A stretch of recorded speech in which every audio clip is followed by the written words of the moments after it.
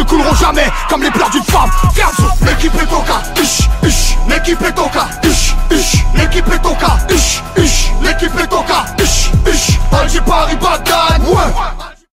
Yo l'équipe c'est Sang, aujourd'hui on se retrouve pour une nouvelle vidéo de glitch. Mais avant ça je t'invite à t'abonner et à lâcher un pouce bleu, ça me ferait extrêmement plaisir. Donc aujourd'hui les gars on se retrouve pour un tout nouveau glitch de duplication. Donc je tiens à m'excuser si j'ai pas pu sortir ce glitch de duplication avant. C'est juste que ce week-end je pouvais pas tourner de vidéo, du coup j'ai pas pu vous le présenter, donc je vous le présente aujourd'hui.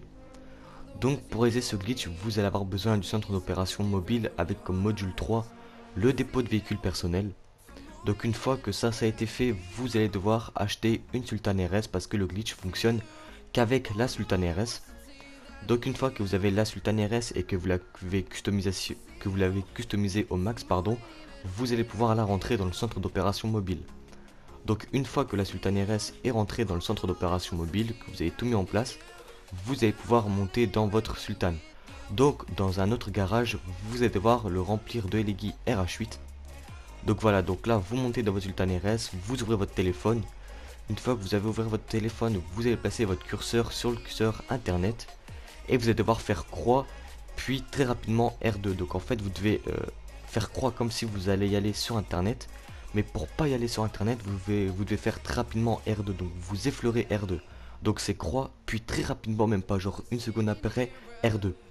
Pour voir si le glitch a bien fonctionné, vous devez avoir un écran blanc comme moi j'ai eu à la vidéo.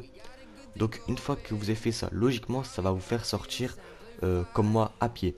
Donc si ça vous fait sortir comme moi à pied et que vous avez une balise en dessous du centre d'opération mobile, c'est que ça n'a pas fonctionné. Si vous sortez avec la voiture, c'est que ça n'a pas fonctionné. Si vous sortez à pied et que vous rentrez dans le centre d'opération mobile et qu'il n'y a plus de voiture, c'est que ça n'a pas fonctionné. Donc si vous avez la balise en dessous du centre d'opération mobile et si vous n'avez plus de voiture dans le centre d'opération mobile, vous devez vous inscrire dans le club de motards et renvoyer votre voiture et ça va revenir. Donc là moi pour ma part vous pouvez le voir que j'ai ma duplication qui a été réalisée, regardez. Donc comme moi à la vidéo, donc j'ai bien deux duplications, donc j'ai bien une duplication de la Sultan RS. Donc une fois que vous avez réussi votre duplication, vous allez devoir prendre la duplication et sortir du garage. Donc si vous n'arrivez pas à prendre votre duplication, ne vous inquiétez pas, c'est pas grave, là juste je vais faire plusieurs essais pour voir si j'arrive à la prendre. Mais si vous n'arrivez pas, c'est pas grave du tout, ne vous inquiétez pas. C'est à ça que les LEGI RH8 que vous avez dû acheter avant la vidéo, qu'elles vont servir. Donc là, si vous n'arrivez pas à sortir votre... Donc là, voilà, vous allez sortir donc, de votre centre d'opération mobile. Donc là, une fois que vous êtes sorti de votre centre d'opération mobile à pied, vous allez vous rendre à votre garage où il y a vos... il y a tout simplement vos LEGI RH8 que vous avez dû acheter juste avant. Donc... la LEGI RH8, donc regardez bien l'emplacement à laquelle que je vais prendre. Par exemple, moi ça sera la LEGI RH8 donc, qui est juste ici. Et la LEGI RH8 qui sera là va être remplacée par ma duplication qui est dans mon centre d'opération mobile.